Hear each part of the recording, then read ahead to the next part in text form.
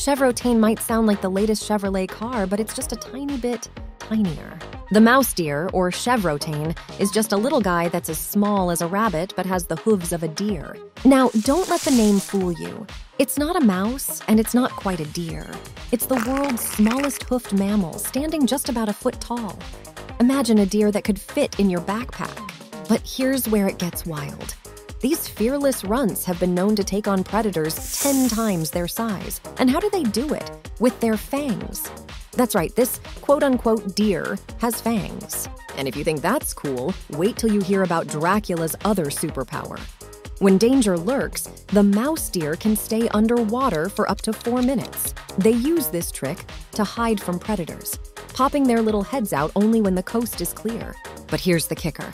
They've been around for over 30 million years, virtually unchanged. Talk about a living fossil.